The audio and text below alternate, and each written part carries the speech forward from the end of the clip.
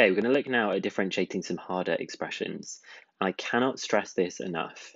If your expression isn't a sum of x to the power of n terms, simply manipulate it until it is. You cannot differentiate something unless it is a sum of x to the power of n terms. For example, you can't differentiate this by just reducing the powers and pulling the power down and things like that. You have to make sure that it is a sum of x to the n terms. That's the only thing that we know how to differentiate in year 1.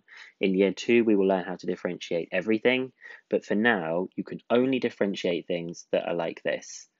I don't know, 4x to the half minus 7x squared plus 13 over 4 x to the power of 7 over 2. You cannot do anything that looks like this right now. You can't do like 7x squared divided by x plus 3. You can't do things like that yet, okay? You can only do things if they are a sum of x to the n terms. So let's have a go.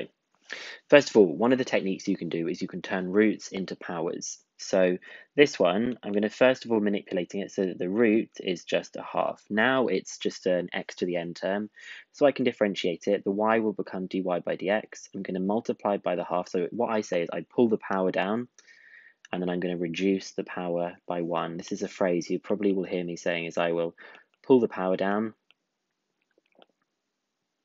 and then I will reduce the power by 1.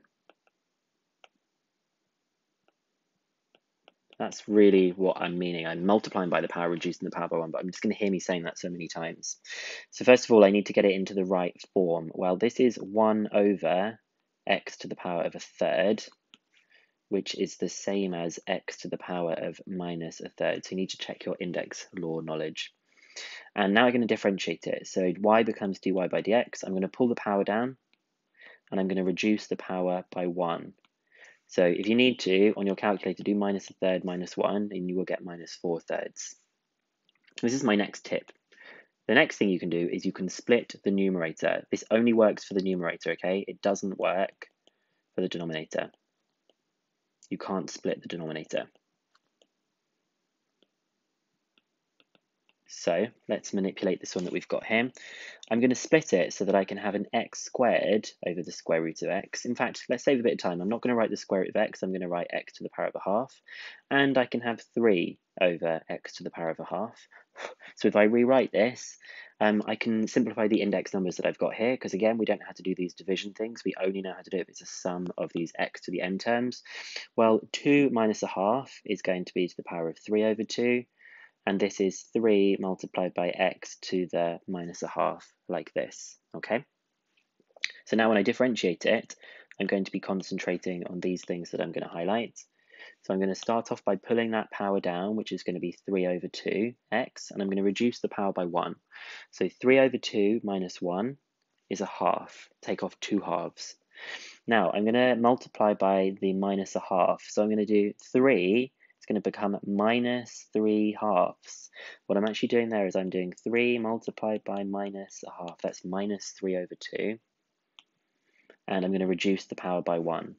So be careful, when I'm reducing this power here, I'm going to do minus a half minus 1, which is going to be minus 3 over 2. You can check all these things on a calculator if you need to. I'm just going to simply leave it at that stage. So you can turn the roots into powers, you can split the numerator, but not the denominator. And you can also expand out brackets. So here we can't just differentiate this as this one, then this one, because it's not a sum of x to the power of n terms. There's a product in here. There's a multiplication. So to avoid this, we're going to expand out the brackets. So you get x cubed minus 3x squared. Great, I'm happy with this, because this thing is now a sum of x to the power of n, a sum of x terms, sorry. So when I differentiate, dy by dx is going to be pull down the power and reduce the power by 1. I'm going to pull down the power, so it's going to be 3 times 2, which is 6, and I'm going to reduce the power by 1 and just write it as x there. Number 4, beware of numbers in denominators. The mistake that people do when they rewrite this is they say, great, this is the same as 3x to the minus 1. But it isn't the same as 3x to the minus 1. It's 3x to the minus 1, but that's not going to be helpful. I'm going to show you the better way of thinking about this, okay? So if we have y equals 1 over 3x, I think of this in my head as 1 over 3 multiplied by 1 over x. So you have a third. 1 over x is x to the minus 1. So if there's a number in the denominator, please don't drag it up to the top. Please don't suddenly say this. It's in the denominator. Why would you suddenly bring it up to the numerator? It doesn't make any sense. Keep it in the denominator like we do here. Now I've got it in that way, I can actually differentiate it. So I'm going to pull that power down. So that's going to be a third multiplied by minus 1. In other words, minus a third. And I'm going to reduce that power from minus 1 to minus 2 like this. So if you wanted to, you could put that back together. That's going to be a third multiplied by 1 over x squared. So if you wanted to, it's minus 1 over 3x squared. But I'm pretty happy leaving it in this form. So let's put some of that into practice. You can either have a go at doing these yourself, but I'm going to just do 3 more examples here. So here's one where we're going to need to manipulate the powers. So it's 1 over x to the half, which is the same as x to the minus the half. So now I can differentiate it. So I'm going to write the y becomes dy by dx. I'm going to pull that power down, so it becomes minus a half, and I'm going to reduce that power by 1. Minus a half minus 1 is minus 3 over 2. This is an example of splitting the numerator. So I'm going to have a 2 over x squared plus an x cubed over x squared. It's like they've got common denominators, so I can add them, so I can also pull them apart. And so this is going to be 2x to the minus 2 plus x. Okay, just think about those bits of the powers simplifying. So now I can differentiate it. So I can say that the y actually turns into dy by dx.